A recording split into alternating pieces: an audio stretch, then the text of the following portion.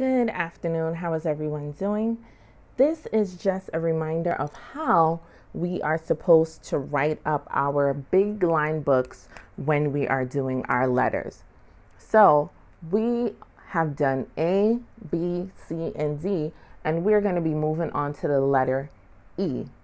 So that's what I'm going to show you right now, how to write up your books when you're doing your letter E.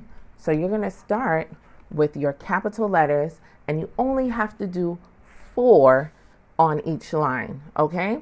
So capital E, and pretend this is your page. We're coming at the top, come down, across, across, across. That's 1, 2, 3, 4. Okay, and then we're going to skip a line and we're going to go to the next one and do the same thing. Capital E, again,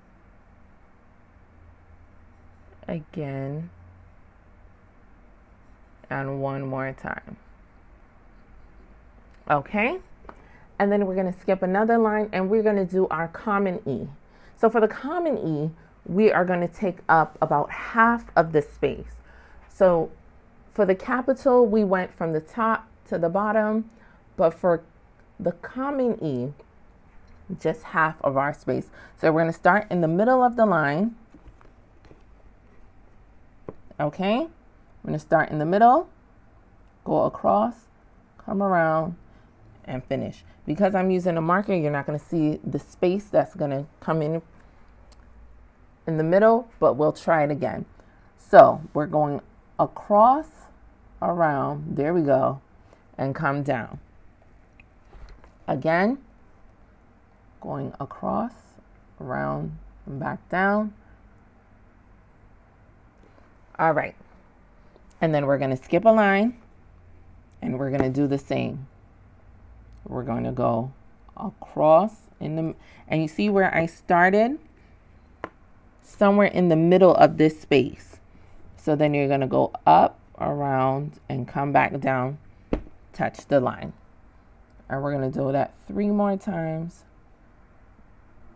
And then we are done. So for the capital, you're going to have 8. And for the common, you're going to have 8. And the goal is for us to do it neatly. Okay? So I hope this clarifies everything. And I cannot wait to see what you do. If you have any challenges, let me know. And if you haven't done it this way for any of the previous letters, please correct it and resubmit it. Thank you.